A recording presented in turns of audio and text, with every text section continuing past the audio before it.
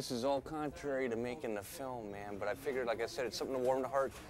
You know, where the hell is the regular rum? There ain't none, man. Now I'm gonna go get a sixer of Labatt's Blue or something, man. I really got more or less drinking on my mind. I feel bad about saying drinking, just having a couple beers and relaxing, because these have been like tense days. I don't know, I guess I feel bad, but thankfully I got paid and I can drink it all away, which is great. So there's nothing wrong with that, man. I'll tell you that right off the bat. People say, oh, you're just trying to get away. You're damn right. My mind will go elsewhere, man. I start sucking down that Molson Golden, man, and man, my mind is like, I'm out on the ocean then.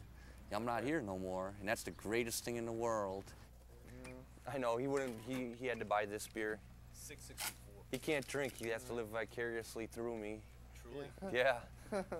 Hey, how long you been sober for? Like 9 months now? 9 months and 7 days. Good man.